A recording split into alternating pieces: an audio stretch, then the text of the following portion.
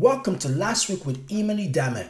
Today we're going to talk about how someone that was banned from Twitter a few months ago still managed to get themselves trending on Twitter. No, I'm not talking about Wiley.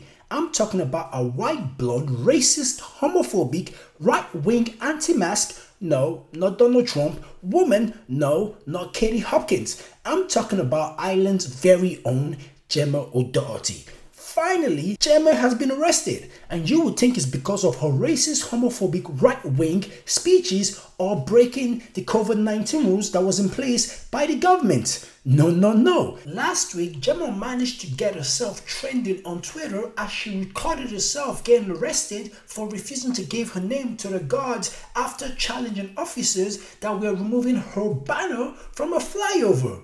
Really? I thought Gemma was invincible to the Irish guards. In the video, Gemma is quick to pull out a phone to record the guards as she gives us a dialogue of what's going on. Look at this. Look at this. Look at this. Somebody come look at this. Look at this. Look at this. Look at this. Accusing the guards saying they were causing criminal damage, calling them gangsters, Gemma then proceeds to ask for their number. I think Gemma is into bad boys. No, not them bad boys. If you wanted to get the guard's number, you are going about it the wrong way. The way Gemma was acting and talking towards the guards, I thought to myself, if this happened in America, she would have been shot. Then I realized, oh, she's white. The officers asked Gemma for a name, whereby she replied by saying, "You won't be getting my name and address."